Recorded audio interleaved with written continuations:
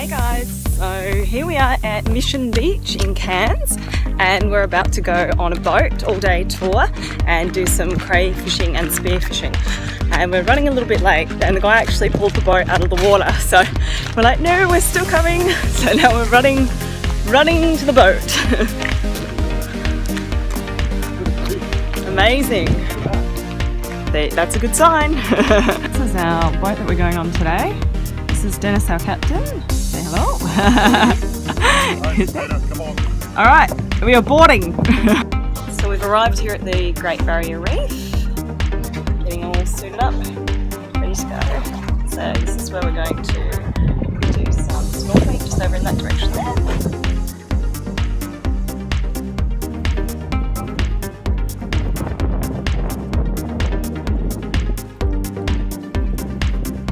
Hey guys, Christina here, and today is one of our last days in Cairns. We're flying back early tomorrow at 9 o'clock, so we thought we'd spend our last night and stay in a bit of luxury. Thank God, not that there was anything wrong with the previous places, but this place is just the next level. So I kind of already jumped into the bed and destroyed it, but it was really beautiful when I walked in. And it's just very luxurious, like they've got bathrobes and everything, and just all those little details that you could think of, little nice handmade chocolate. But wait until you see the view. This is just phenomenal. It's just so amazing. And that's our balcony, and got those massive big doors that open out there. So loving it, loving it, loving it, loving it.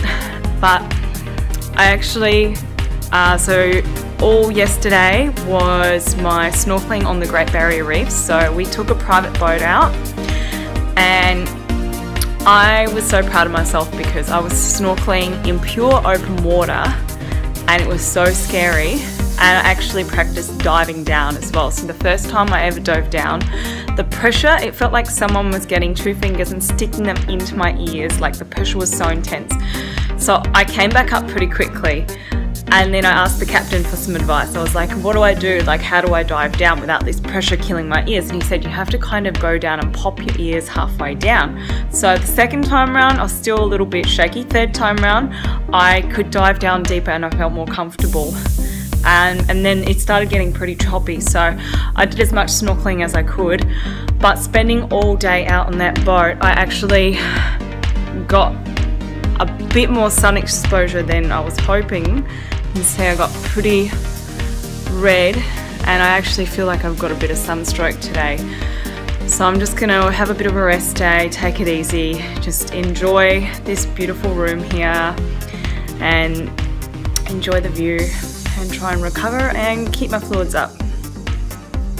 So today is definitely going to be a R&R, rest and recover day. I'm just going to chill out, might go check out the pool later. It looked really beautiful from what I saw from when we were checking in.